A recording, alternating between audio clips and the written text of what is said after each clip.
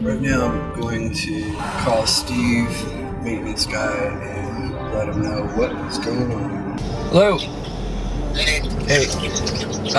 Okay, so yeah, I think it's gonna be an easier fix than maybe what it looks like. So maybe what you should do is go get bags of sand, some topsoil, a few bags of that just to throw on top. Go get that material. Things aren't going right. And it's a good thing. I mean, all businesses is fixing problems. If you have problems, it means you're growing, you're progressing. If you're not dealing with problems and learning how to overcome them, you're stagnant in life. I want growth. I want continued growth, not only in our business, but personally, spiritually, whatever. And it gets frustrating, but ultimately my responsibility. And that's the way I take it. Ultimately, it's my responsibility. So if this guy didn't have the proper materials, if he didn't have the proper training, it was something that I was overlooking in our system of onboarding and training. We are going to have to change our onboarding as far as training, which we've been working on. It works, but me checking in to make sure that everyone's up to standard. And so that's got to be an integral part of everything, every aspect of the business. Like, I need to know every single day that people are doing what they're supposed to be doing. That just needs to be an integral part of everything we do. My standards are high, and if they're subpar, that's not what people are paying for. They're paying for excellence, and it kills me. Like it yeah, so we're gonna go to Ewing Irrigation up in Anaheim. They're one of our vendors, and they carry a lot of the pond stuff that we need. So that's where we're headed right now.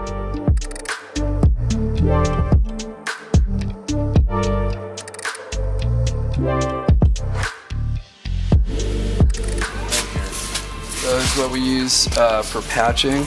This is actually a 6-inch cover tape, and it's similar to patching a bike inner tube. And that's what I did growing up. These days, I think kids probably just change the inner tube out, but I still like patching holes. It's a lot cheaper than a whole new inner tube. So it's just a 2-part thing. Put on the prime, put it on the liner, let it dry. Take this stuff, cut out the piece you want, take the backing off, put it on, and it welds tough. I mean, it ends up becoming stronger than the liner. So there's an area where the customer can cut open the liner and patch it. It's gonna be better than ever.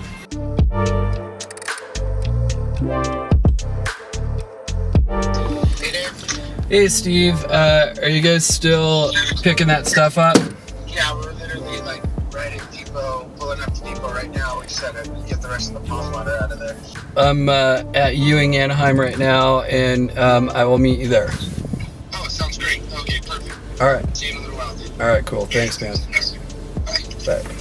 What was going on was our office manager took on onboarding the maintenance and making sure that they have everything, and he's on vacation, and finding out these guys are unprepared, so we're just kind of reinventing the wheel as far as training and onboarding. We're going to start a new program. It's going to be a little more rigorous, make sure that every truck has every single thing they're supposed to have. And like Steve just mentioned, he's like, oh, I should have had my tools with me. It's like, no one should ever have their own tools. We have all the tools. We're going to need to go through the tool bags, make sure everyone has everything that they're supposed to have, and that they're clean and put away at the end of each day, and stuff doesn't get lost. And that's the tricky thing about growth, is you get more and more extended in your responsibilities, and you think that things are being handled, and you find out they're not, and it's really frustrating. So that is a process that's broken that needs to get fixed, and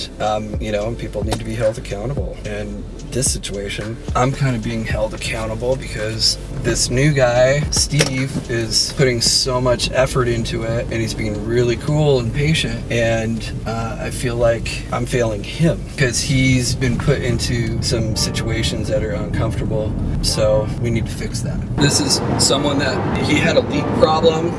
They did something kind of unorthodox, which unfortunately we see that a lot. There are standards in building ponds, but I would say the majority of what I see are outside of those standards. So we have to fix a lot of stuff.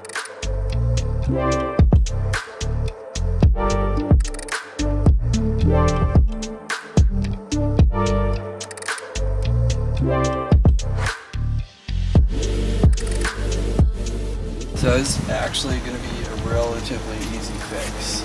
So what we're going to do is we need to get this water level up high, right? What we need to do is the outside of the pond needs to be like the outside of the pond everywhere else, right?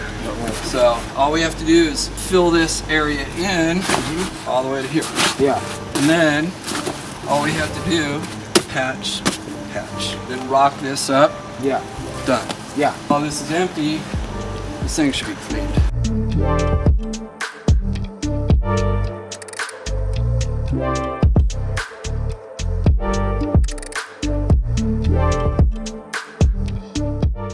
Okay, so what we did is we cleaned this area right here, and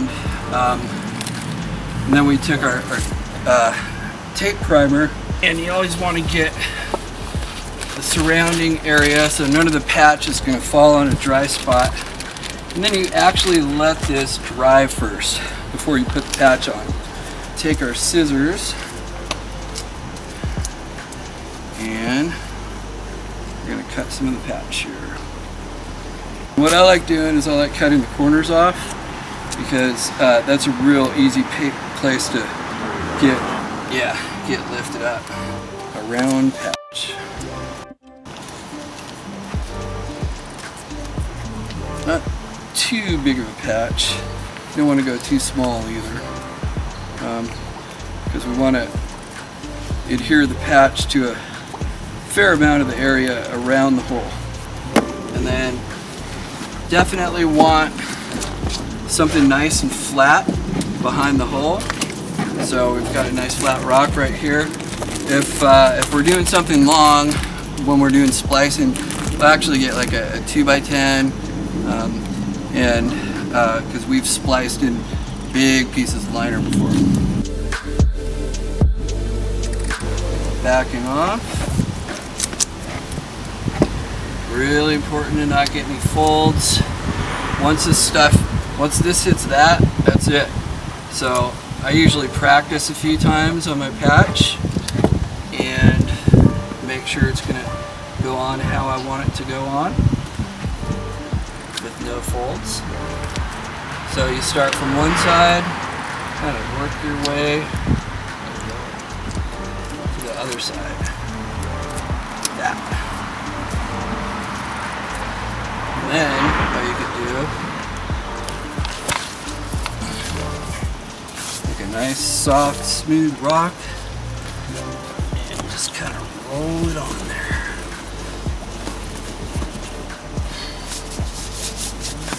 And that's on for life. When we do repairs and pond cleanouts, this is one of our tanks right here. There's just goldfish, so normally we would put a net on top of this because koi will jump. And then that's some residual water right there, so we can fill the pond back up with aged water. If it's too dirty, we'll just use a small amount of that, but we always put flocculant in.